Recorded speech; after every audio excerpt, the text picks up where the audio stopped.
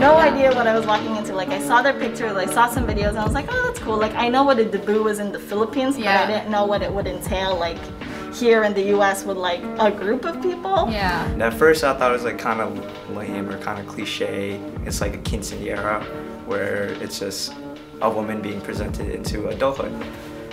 But then when I saw the dance, I was like, oh, wow, they can actually do the waltz. They're doing like pop culture dances and everything. I thought it was really cool.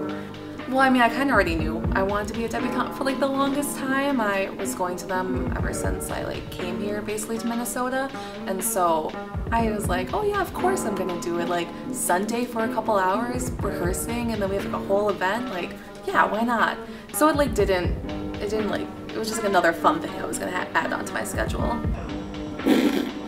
That's was my first encounter of Filipino-Americans.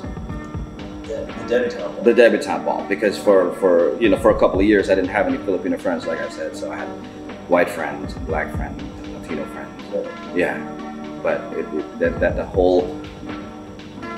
whole saying of, when you don't use it, you lose it. I almost lost my Tagalog. This is something that offers a great opportunity for them to embrace their identity as Filipino Americans who value their traditions and who are proud of their heritage. That's how I see it.